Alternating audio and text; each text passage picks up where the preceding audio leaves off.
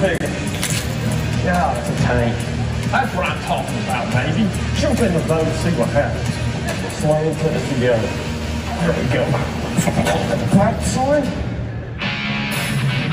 Coming up next from Alabama, he finishes first for the day, 33 pounds, 2 ounces, 11 scoreable bass for two-time classic champion, former angler of the year, Benjamin Fishing Academy,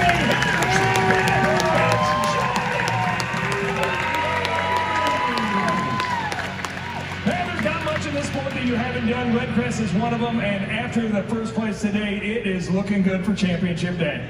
You know, it does. It felt good to get off to a good start this morning and, you know, get things going the right direction. You never know, every day's different. But it started off good, and I was thankful for that, and we got it going today. So it was a fun day out there. You know, got bit where I thought I was going to get bit, and there's not a better feeling. You know, you've won championships, you've won stages. Do you have that feeling that when you've won the ones before, like, I think I might have this? You know, not really. I mean, like, there's been tournaments where I go into it and I'm so excited I can't sleep, and it doesn't work out. But this one was really the total opposite. I mean, I had no expectations coming into this tournament, and you know, got on a little something the second day, and it's held up. So you never know. I mean, with the weight zeroing, it's anybody's game. So it's gonna be fun. You know, this knockout round, I have to say, was tougher than a $2 steak.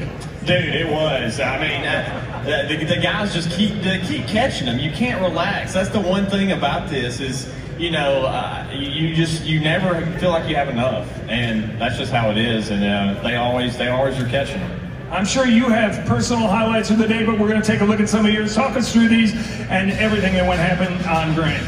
Yeah, you know, I started off this morning, you know, throwing a jerkbait.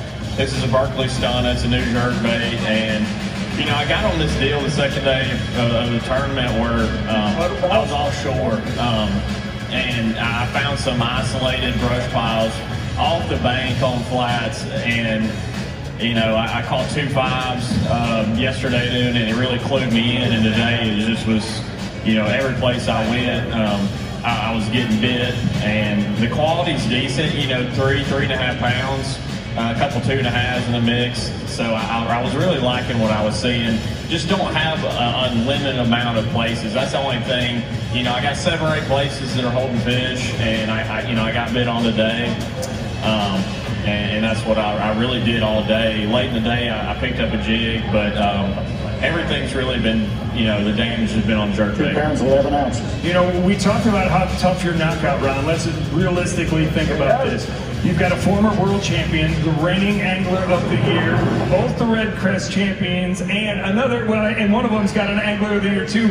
You have quite the resume too. This is going to be by far the most talented championship I think we've ever had. Dude, I really think it is. I mean, you look at the names, they've done it all in this sport, so they're going to bring their A game, that's for sure. There's really no telling. I mean, I could sit up here and say I feel super confident, but you really don't know. I mean, and nobody in the field does till you get out there, and you know, it could be the last period and somebody catches fire. So it's going to be a lot of fun, though. I got to tell you, I'm going to be glued to the screen. Let's hear it for John. Holy cow, folks, we've got so many great things going on. Don't forget, tomorrow we are giving a brand new Toyota Tundra away. Get to the expo. It starts at 10. It ends at 7. All our vendors are going to be here, and it is going to be a big time.